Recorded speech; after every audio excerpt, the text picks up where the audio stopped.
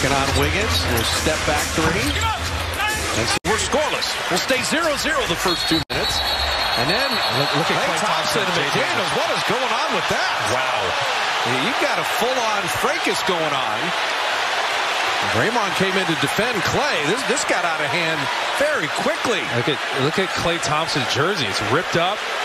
Klay's boxing him out, puts his hand on his jersey. Jaden McDaniels puts his hand on his jersey. Now they're swinging each other around. Gobert gets in there. Draymond's got him in a headlock.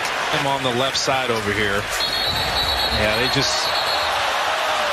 Klay had his hand on him trying to like box him out, and then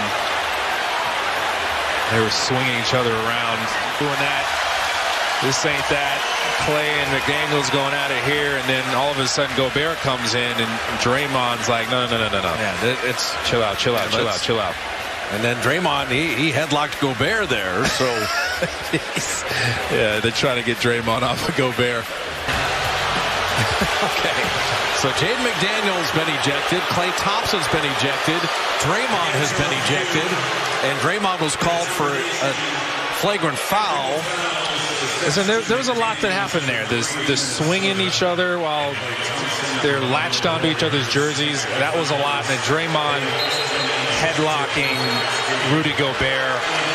I mean, just the way that they've adjudicated issues with Draymond in the past, it just doesn't surprise me. Draymond usually gets the ride to the stick.